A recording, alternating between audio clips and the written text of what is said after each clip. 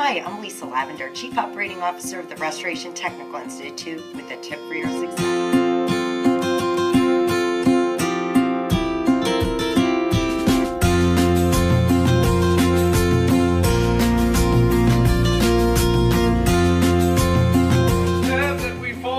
On the gloves, on the tape, pull that tape.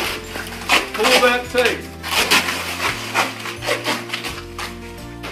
As we said, as you remove your suit, by the time you get it off with your feet, it should be in a ball. You're going to roll it inside out. When you get it to your waist, just below your hips, at that point you need to be seated. Go ahead and unzip the suit completely. Once you get it down past your hips, you're going to be seated. At this point, Arthur, very good. You're going to be seated. You get it down past your knees. Continue to roll it inside out. By the time you get it off with your feet, it should be in a ball where you can dispose of it. Once you get your suit off, it will be disposed of. We dispose of our suit. Go ahead and remove your gloves. To remove your respirator, loosen all of the head straps one at a time. Pull the tab.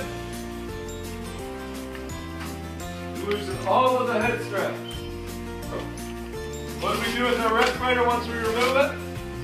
Clean it and store it. Clean it.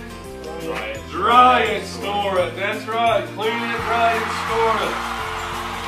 Clean it, dry it, store it. Knowledge, passion, Inspiration for your success.